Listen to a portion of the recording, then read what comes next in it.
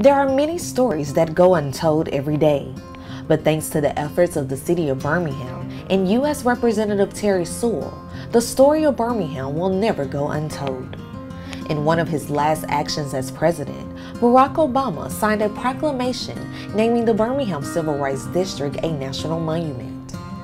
This makes Birmingham Civil Rights District part of the national park system. It is not lost on us that this president has done so much to complete the American history story of the journey of so many people, diverse people that make up this wonderful country of ours.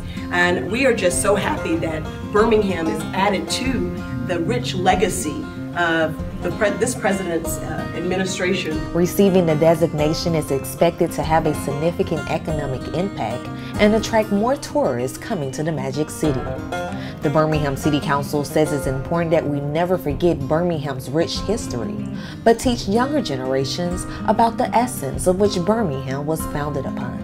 An opportunity to teach our children the history of Birmingham and what it meant, not only to Birmingham and the region and save Alabama, but even the world. You'll be surprised, Black history is not taught for 1 month around the country in African American schools.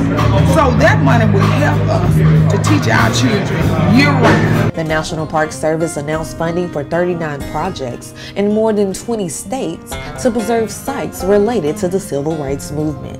The 16th Street Baptist Church was among those granted $500,000 for preservation, repair, and restoration.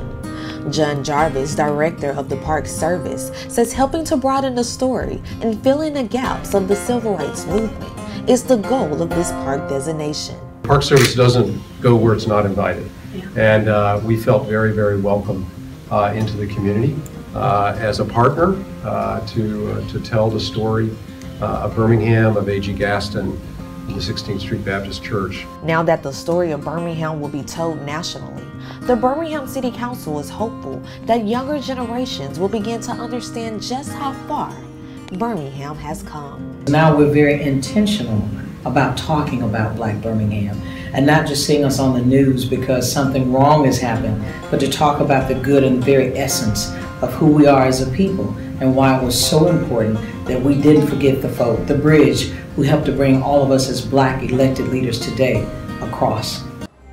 For all the latest news and information, connect with our community or visit our website and subscribe to news updates.